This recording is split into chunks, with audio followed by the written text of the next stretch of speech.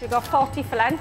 Smashing away when ready, 1 Barbary duck, 2 cannelloni tail 24 please, 2 navran lamb, service, 1 mash, 1 green salad. We should be 2 minutes away on. Yes, chef. Sosban restaurant in Llanelli's North Dock opened 3 years ago in a redeveloped Grade 2 listed former industrial pump house.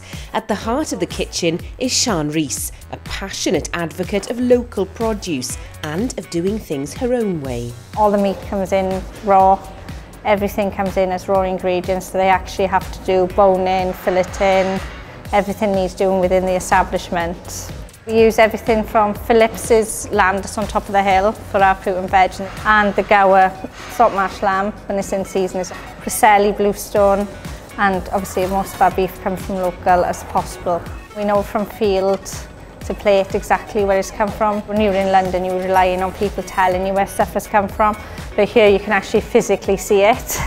Sian is originally from nearby Cydweli and started her career by gaining NVQ qualifications at college in Peberlwyd in Carmarthen. But at 16, Sian was on her way to London to work in the iconic Claridge's Hotel. There was nowhere down here. You were told when you first enrolled at Peberlwyd, you either go to London or you go to Paris or you'll end up nowhere.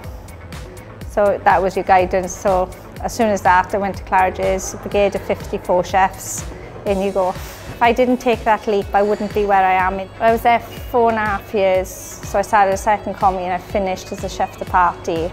Sian then moved to Michelin-starred French restaurant The Oreni in Marylebone. Smashing away when ready. I wanted to work in restaurants, and restaurants where I wanted to end up with and own my own one day. So then I started as a demi-chef and I made my way up to junior sous-chef. But then I take on the costings, learn how the business works within itself, and also the day-to-day running of the kitchen. I'd end up being left in charge of it. It was 3 years later when Sian joined Jeff Galvin at L'Escargot before helping Jeff and brother Chris open their new restaurant, Bistro Deluxe in Baker Street. It was during this time that she was headhunted by the team behind Sosban, a new venture in the old industrial North Dock area of her hometown, Llanelli. Sian was initially very sceptical. I remember the area being really derelict. It was not the nicest of areas to be, and people just raced their cars around you. The beach wasn't nice. It was, I thought, oh, you're having a laugh. It was a whole challenge of reopening a restaurant. Being on the Galvins opening the restaurant is kind of how you think, okay, I won't do it that way, we'll do it better. Students from her old college at Peberlwyd, part of Coleg Sir Gar, have been a central part of the Sosban kitchen from the outset, with some having remained and worked alongside Sian and partner Ian throughout. Current students Daniel and Dylan are the latest to learn from Sian at the heart of the kitchen. I nurture them a little because they can't just be left, because that's a bit unfair. But at the same point, I don't believe they should be at the back prepping all day. I'm not going to get anything out of them and nobody else is. So it's kind of like they're up, they have to take responsibility for a section. Experience in the kitchen is just, I don't think you can't get that from college, because you don't get like 30, 40 covers. That's when you're sort of tested. Because this is a real situation. Like, if you ruin it, it's ruined someone's meal. Considering I barely knew how to hold a knife when I came, Sian's definitely helped me. Best thing about Sian being the head chef is that she's been there. She's managed to go from Wales into big London restaurants and make her way back and be successful. During her time back in Wales, Sian has seen a big development in the Welsh food industry, with customer tastes becoming more adventurous. When we opened, we could only sell chicken breasts.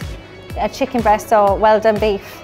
Now everyone's actually coming in, they'll try the beef cheek, so come in and try other things, you get renowned for it. Food is fashion. Food's fashion within colleges, and you see a lot more youngsters actually eating out. And it's coming now, they're bringing in the fashion of it. Mentoring youngsters and doing so in Wales is clearly important to Sian, but she believes that they should be under no illusion about the hard work required. A lot of people have got this fantasy about catering. They come in, they're able to do everything. It's a walk in the park, and then when the reality hits, they've never had a job in it. And it's kind of the first few weeks you see it in their face and it's like, you're not going to last. If you put in 100%, you're going to get 100% out. If you put in 50%, you're not going to go very far. But for Sian, there couldn't be a better career than a career in food. I enjoy the pressure of it. I always have. Obviously, like, I love food. Obviously, I bring my children into it. They're at home, they're filleting fish, they're watching us filleting fish. I think that's the passion everyone should have if they want to be in this, because if you've got passion about it, your food's going to be good.